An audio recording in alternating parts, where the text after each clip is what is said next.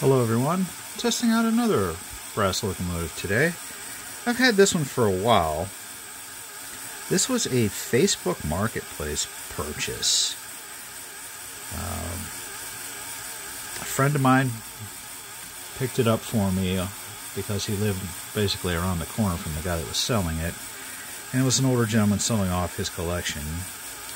This locomotive appeared to have never been run.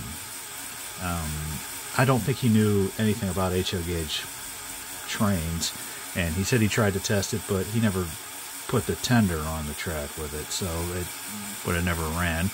Plus, it had the valve gear completely out of sync, and it was basically locked up. You could hear it's making some noise, and it's bouncing around on the rollers here a little bit. It has quieted down a great deal since I did some repairs to it and lubed it and oiled it. I think it'll be a great little locomotive. It's kind of far down the line for a paint job, but we'll get to it. That's about it.